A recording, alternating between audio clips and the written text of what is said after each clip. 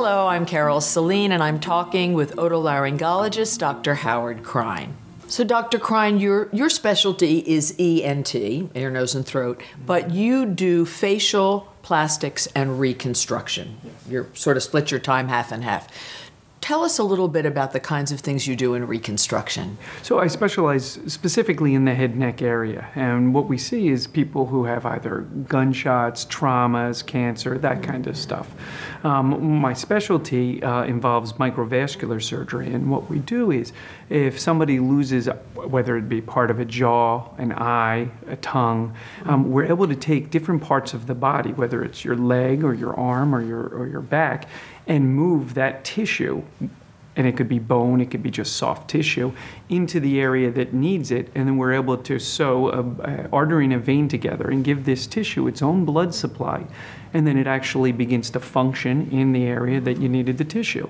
So if you lose part of your mandible, we can take a bone from your leg with the blood supply, move it up to your mandible, and give you complete form and function back. Whew. And the neat part is you can even put teeth into this bone, so you have a completely functioning mandible at the end. Oh, it's fantastic.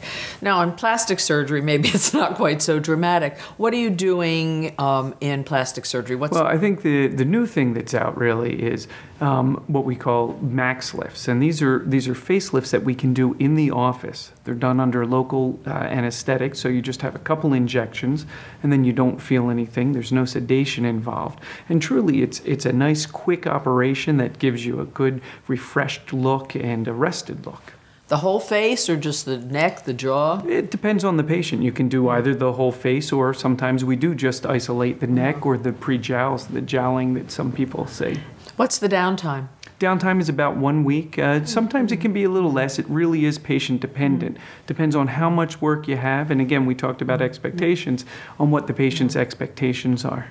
Now, you're also doing something new on the skin called a Fraxel. Mm-hmm. What's that? Fraxel is basically a term used for fractionated laser, and what we use in our office is a fractionated CO2 laser.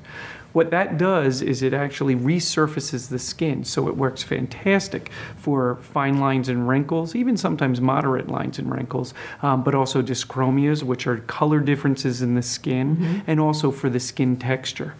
So you get that skin like a baby? You do. Now, what advice can you give your patients to avoid some of the sagging and wrinkles that sort of are inevitable with age? Sunscreen, sunscreen, sunscreen. Sunscreen, a patient's best friend. It really is. It really is. If we only knew that way back when, I'd certainly be seeing a lot less complications, skin cancers and things, but sunscreen is really the #1 thing. Thanks a lot for coming in. Thank you.